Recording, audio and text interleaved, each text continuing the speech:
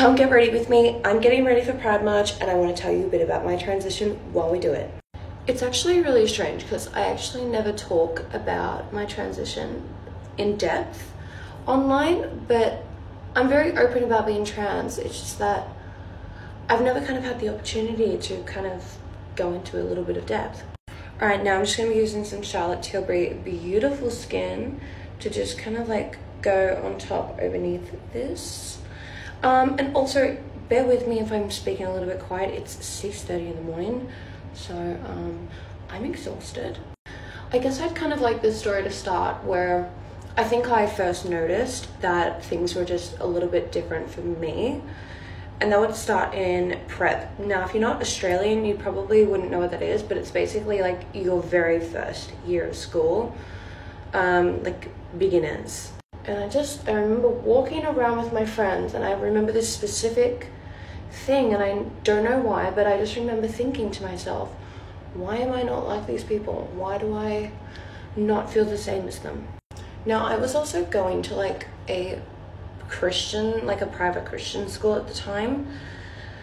I wouldn't suggest that to anyone. Now, also, a lot of people think that my parents were always really accepting, and that's just simply just not true. You gotta remember that like 9 to 10 years ago, there was no information on being trans out there, and the information that was just fucked up, you could say. So when my parents were looking for things to kind of explain what was happening to their child, there were all these like frightening words coming up, and it was like my parents were intimidated by it. At the start of year 4, my Christian school decided that because I started to speak more openly about my feelings, they were going to put me in conversion therapy.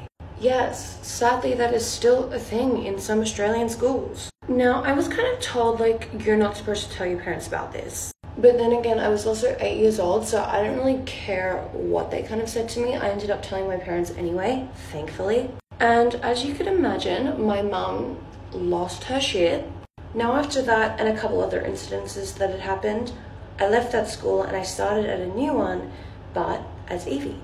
Now, starting at this new school, I wanted to just come in and be me. For the first time in my life, I had never kind of lived as myself and got to just kind of exist as a female, and I really wanted to just try it out. So going into the new school, I didn't tell anyone that I was trans, which turned out to be quite difficult because apparently people already knew who I was. But I spoke with my parents about it, and the best decision that we came up with is that if you just own it, who the hell cares? Come back for part 2, please.